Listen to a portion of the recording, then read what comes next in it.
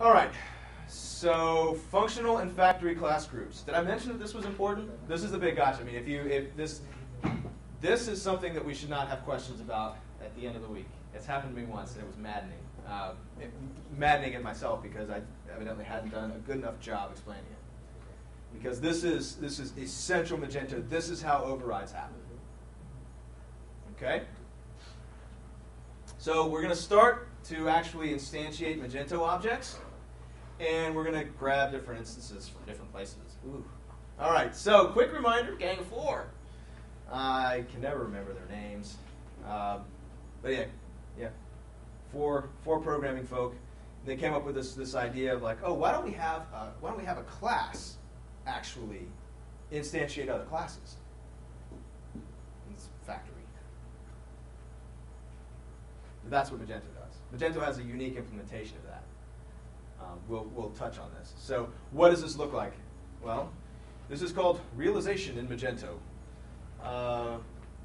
This is a call you'll see lots of places. Mage get model. And then first parameter is model class, and then you can pass in some arguments that get passed to a constructor. What does this do? So this is Mage. So this is that file that we opened earlier, appmage.php. That's this class. Inside is this function getModel, define. Okay, that actually maps to getModelInstance. GetModelInstance says getModelClassName. Okay, from getModelClassName we actually use getGroupClassName. This is the only authoritative documentation that I have for calling a particular thing in Magento, which we'll be seeing in just a moment, class groups. I always struggled for what do you call it, short names, class prefix, what? It's class group in Magento.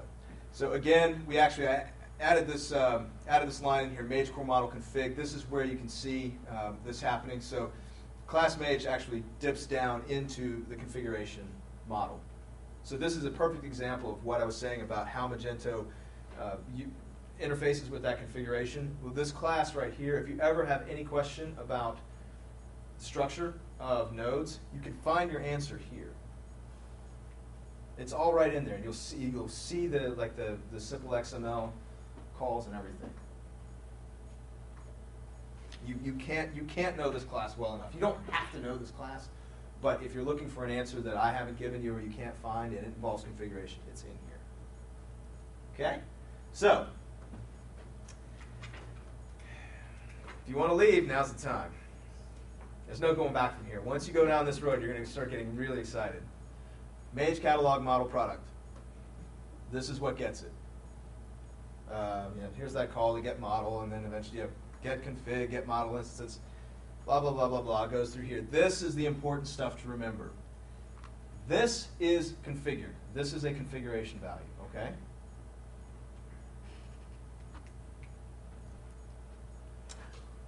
This is it. This is everything. Config global models. There's config global models, config global helpers, and config global blocks. This is why those folders are actually, they're up to you what you want to call them. This right here is the prefix. And because name and position in the file system are one and the same, this always will map to a file system. This always will be a prefix for the class name contained in that file. All right? So, here is everything you need to know about class group definitions in Magento. Config global, and then either models, helpers, blocks. Inside that node, you make a node that is whatever you want it to be.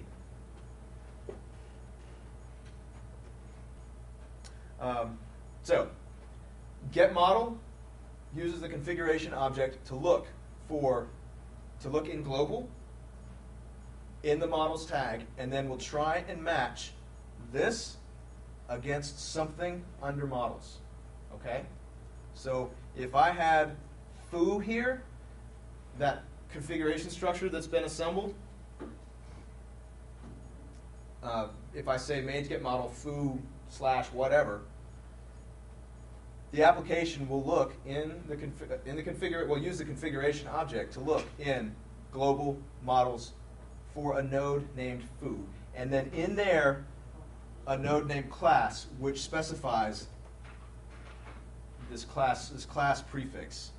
So this becomes the first part of the class name. If I have product here, then the system is going to try and instantiate a class, Mage catalog. It's going to match catalog under here and try and instantiate Mage catalog model product.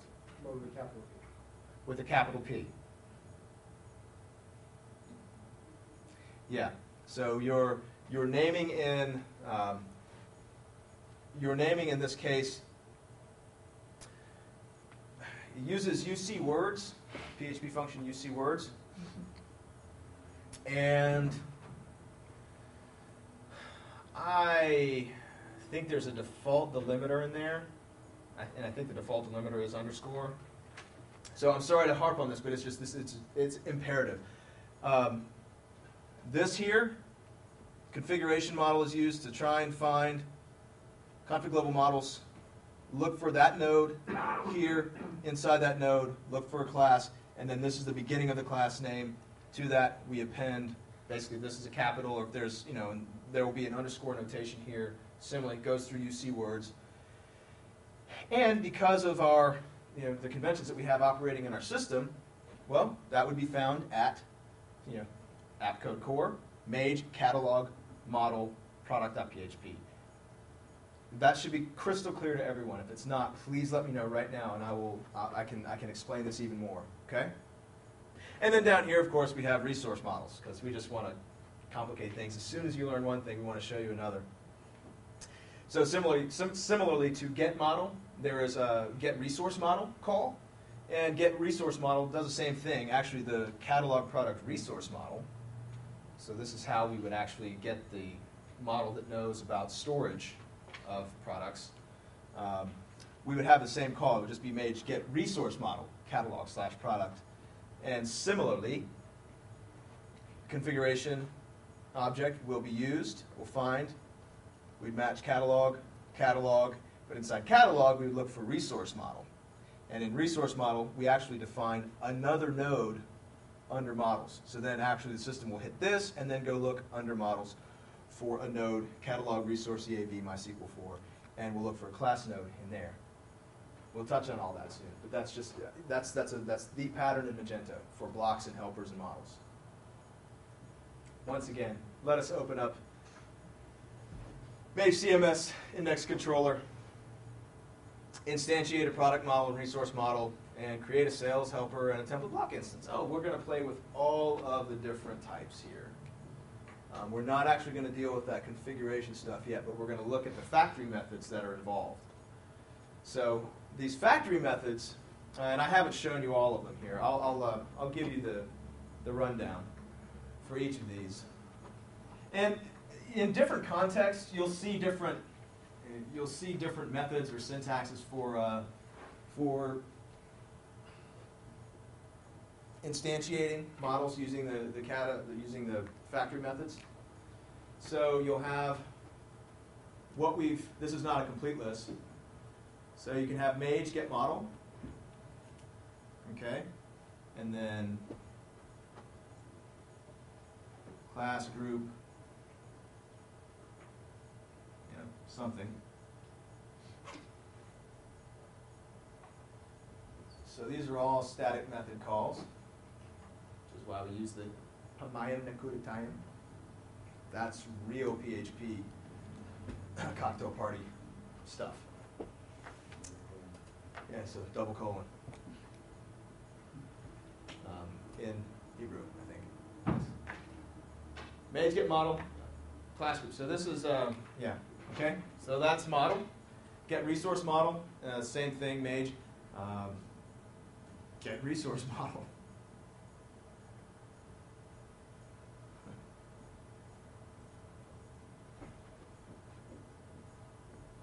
Okay. And for helpers, of course, we have get model, get resource model. So how would we get a helper? No. it's Mage helper. Just helper. Just cause they can. All right. So,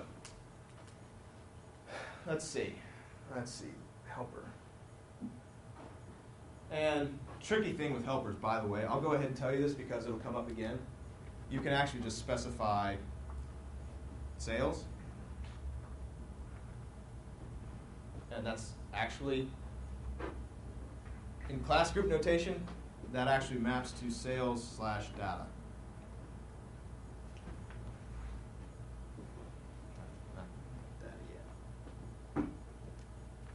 Okay? That's just one of those other things about the system. If you don't specify, if you only specify a class group, the system will actually look for a data helper. This sales here will actually map to a configuration file, or will hopefully, anyway, the config object will look in config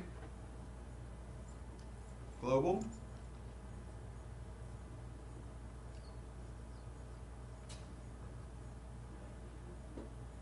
helpers for a node with the value sales. Okay? So hopefully this, in our configuration structure, will have sales, and then inside sales, we look for class. Okay? And then in that class node is where we would specify Mage sales helper. Okay? That's the connection. All right? If I said Mage sales not much of a helper, then it would look in a folder, Mage sales, not much of a helper, data.php. I mean, that's all these strings do. But that maps, that has to map to the file system somewhere, okay? So, and that's what these factory methods do with this class group notation. Uh-huh. This is exciting stuff. Okay. All right. So, here we are at the end of lesson 6, and we're going to take a second to instantiate the product model, product resource model, sales helper, and the template block instance. So really this is just, again, not a very practical example, but something that should help kind of get you, those of you who haven't done this before, familiar with working with these factory methods. And we'll also kind of take a look, again, at what's going on inside the configuration. So you may have the index controller open. If not, it's, again, that's under App Code Core Mage CMS controllers, little c controllers, index.php. All right, so here we are in our index action once again. And it's very, very easy to instantiate these models and helpers and blocks. You can simply just say, well, let's do Zend debug dump call, and I'll just pass different things in here. So the first one we'll do is Mage get model catalog product. So in your own code, if you ever need to instantiate a product model, this is how you would do it. So this is just basic 101 level Magento. So let's see what the effect is. We'll go back to our browser here. Oh, we got a lot of stuff going on here. Let's see. But basically, yeah, that's what's going on. we have a model. Mage catalog model product. You'll see this up at the top here. Yeah. So that's that. So what happened? But let's look at what happened. Well, Mage get model. So again, this is why I can't recommend enough having a modern professional IDE, where, especially for a system like Magento, where you can jump through function calls and get the PHP doc references, highlighting code completion, etc. And you can even use Xdebug to step through the code. It's a really tough system to learn if you don't if you can't navigate your way through these function calls, because they are a bit scattered. So what's happened here, of course, was we jumped from the Mage class. We jumped from our CMS index controller. We're using the Mage class. So here's Mage get model. Now, get model takes this string, right? So right here, model class is equal to catalog / product. And the arguments, in this case, would just be an empty array.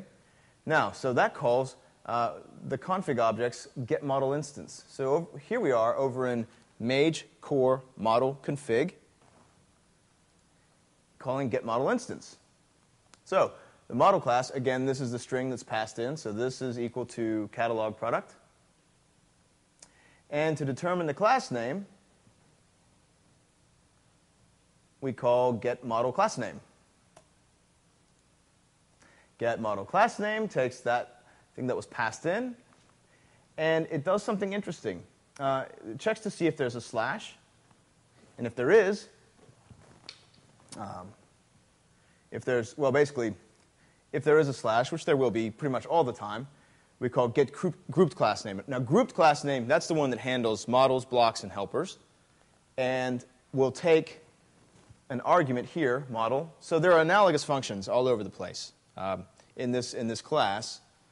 You can see helpers are called with get group class name, only they pass in helper. And blocks are called, only they get called with block. That's the difference. So this is the sort of the ultimate function here. So get group class name just takes this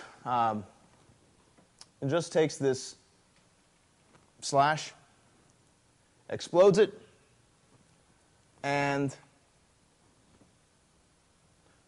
checks in the configuration. So we have global models or global helpers, global blocks, and looks for, in here is looking for the group name here. So the group is the very first part of the string before the slash. So in our case, group here is equal to catalog. And then before we start to build out a class name, though, this is where we check for rewrites. And I think we'll be talking about that a little bit later as well. But basically, if we see a rewrite, we'll use the rewritten class name. Else, we'll go through, Magento has some lower level functions.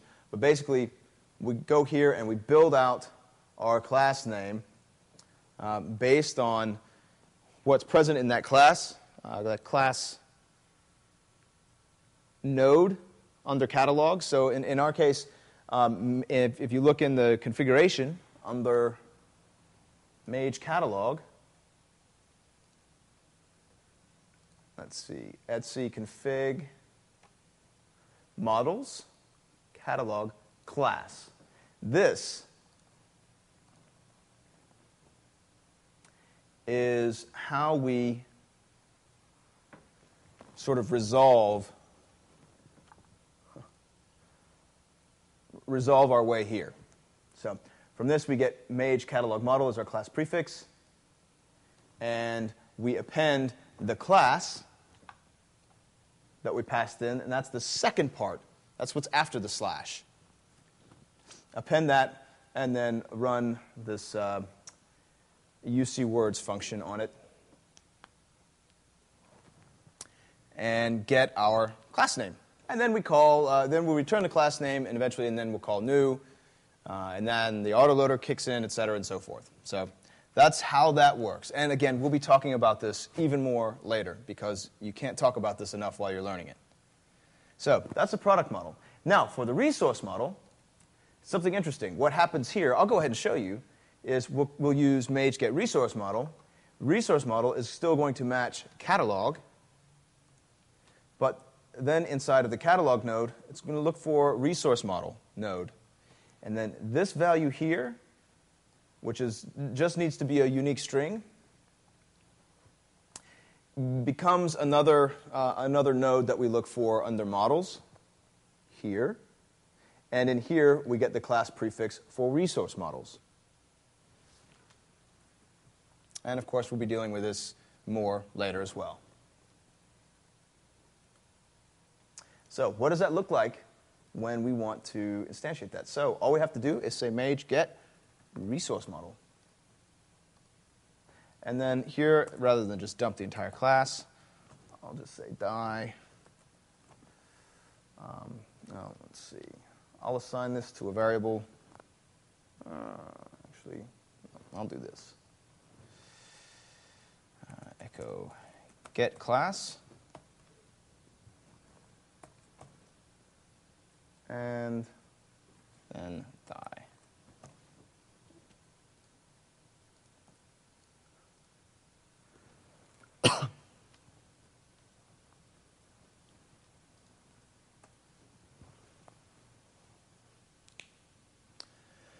Mage catalog model resource EAV MySQL4 product.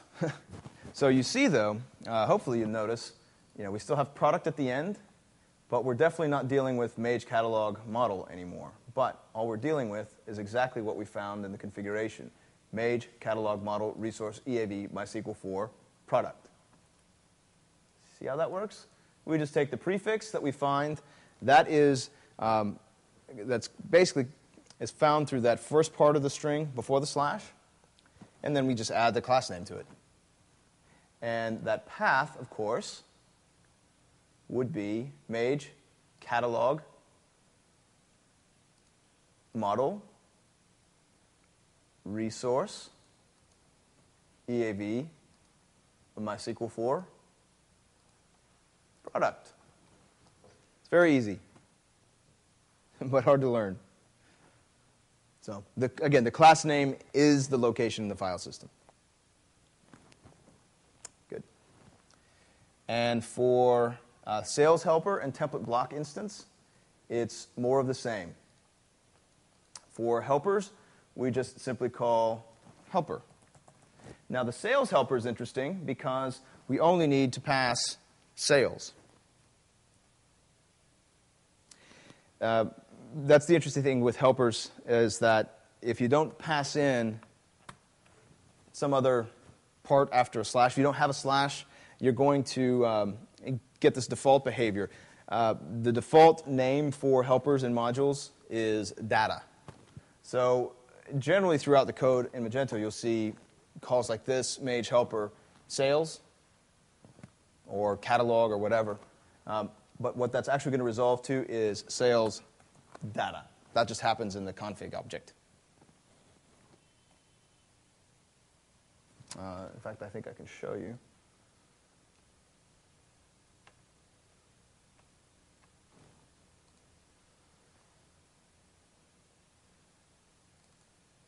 Yeah. So get helper class name. I'm not sure why this was done, but it was done. So that's the one that behaves a little bit differently. But you can see all you do is we're just appending slash data if there's no slash present. So that's all that's happening there. So these two calls here, sales, Mage helper sales or Mage helper sales data, they accomplish the same thing. And then on the front end, let's see.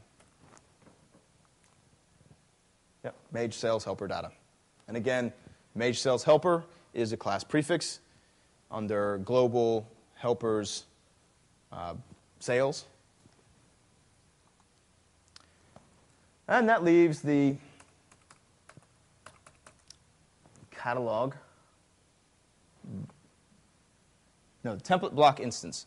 So this would be we're going to use the core template block. This is the basis, incidentally, and of course this is, we really will be talking about this in depth on Wednesday with when we get into rendering.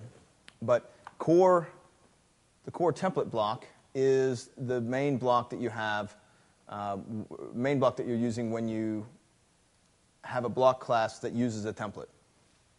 It just has some of the necessary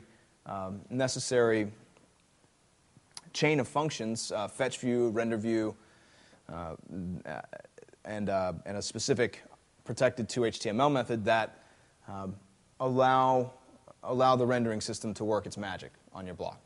Just take that on faith, and we'll actually look at the internals of that on Wednesday.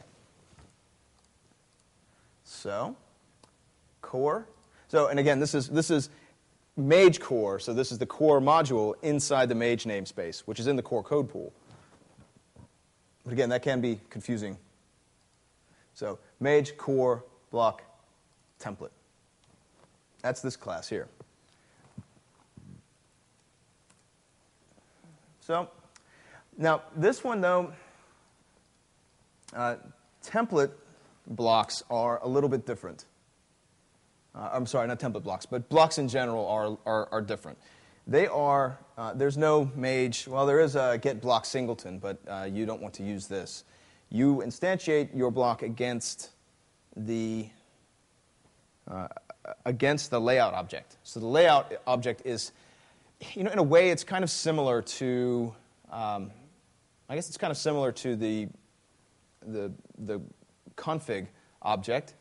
So Mage core model config, that's the class that knows about the configuration.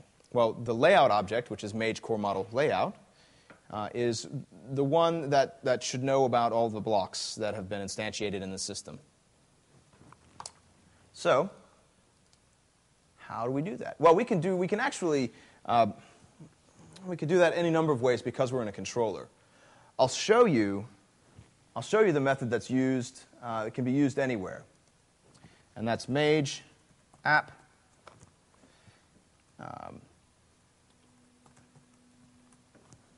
get layout, and then from the layout object we call create block. So the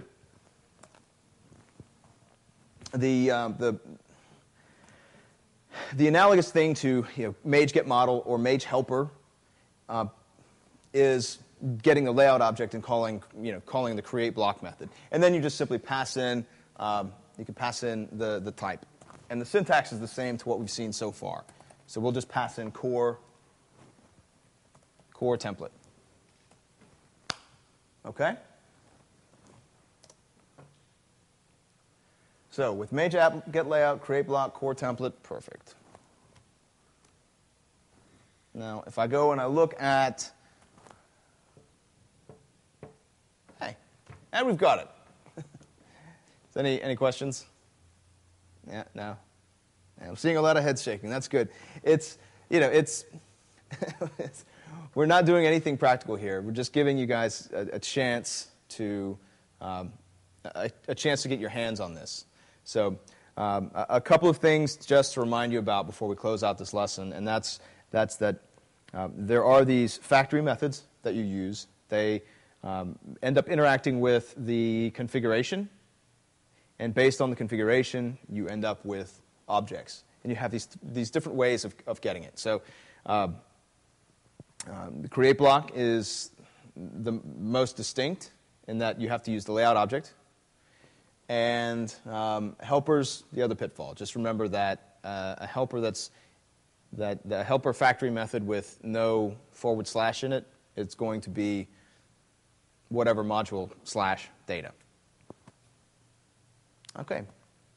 Very good. Okay, go ahead and revert everything in your index controller because we're good Magento developers.